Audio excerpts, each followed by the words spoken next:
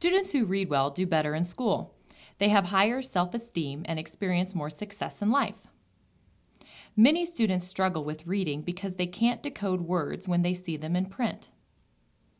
They don't understand sound-letter relationships and the rules that guide pronunciation. They skip and guess at words. Students with decoding issues often have comprehension and fluency problems.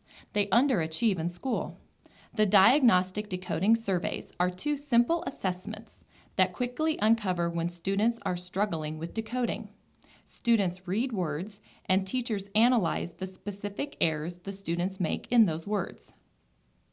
The Beginning Decoding Survey and the Advanced Decoding Survey are easy to administer and help to identify specific decoding weaknesses in only 5 to 7 minutes per student. This diagnostic will get you right where you want to go in this amount of time. 0 to 60 in 5 seconds. The teachers are able to be really detailed on delivering their instruction to the kids. I am able to really concentrate my instruction in the area that it's really needed. You can sit and look at what exactly are their needs.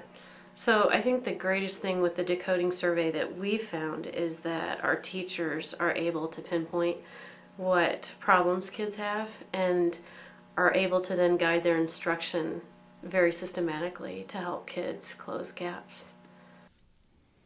Student scores from the Diagnostic Decoding Survey can be entered into the free online grouping matrix.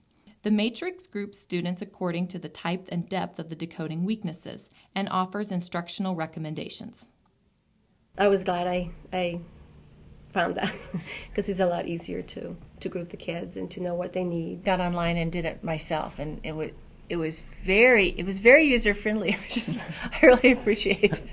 The grouping matrix provides initial grouping and progress monitoring reports to illustrate how students are responding to instruction.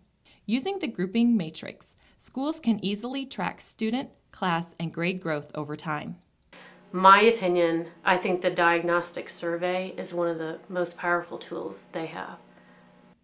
Make sure your students are getting the instruction they need. To take the first step, click on the free Diagnostic Decoding Survey.